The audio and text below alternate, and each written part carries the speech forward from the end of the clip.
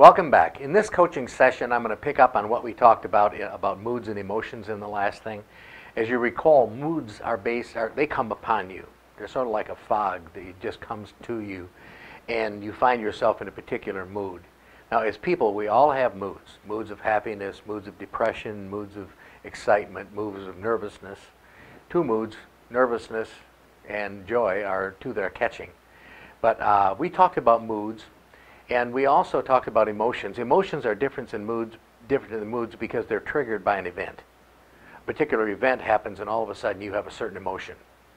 And once we learn what those triggers are, we can control our emotions better. But at this time, I want to talk about an event happens to you that triggers a negative emotion in you, and it puts you into what we call the downward spiral. The downward spiral is something that we're all subject to. But in coaching, I spend a great deal of time with people finding out where they are in this spiral and then reversing that spiral through what we talk about as building efficacy. And we'll deal with that in the next unit. So right now, let's deal with the downward spiral and how that happens. Something happens to you. Someone breaks up with you that you really care about. Or you fail a test. Or you get cut from a team.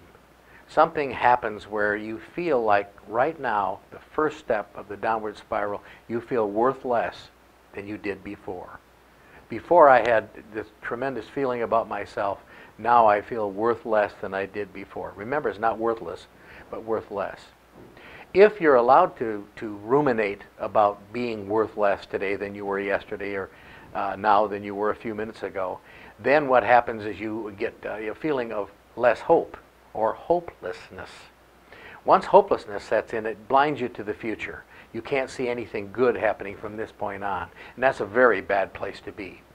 So hopelessness is, you see that in people around you when they just can't seem to talk about the future or can't seem to feel any real promise or possibilities about the future.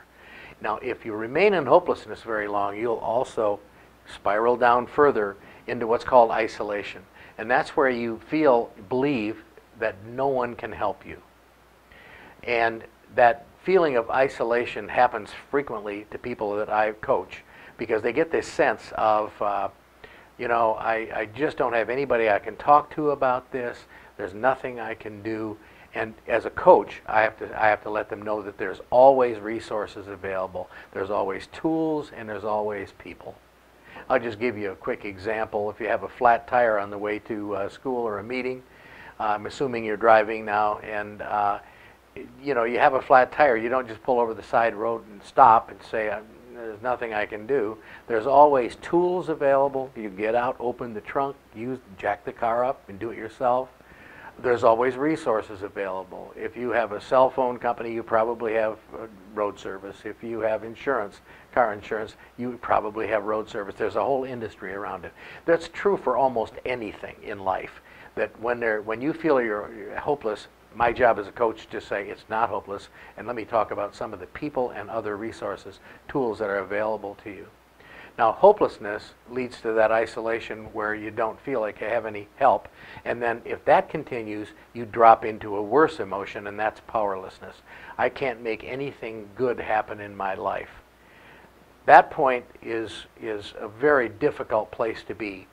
And it takes away your energy, it takes away your drive, it takes away any future that you might feel. So no longer can you project into the future good things happening.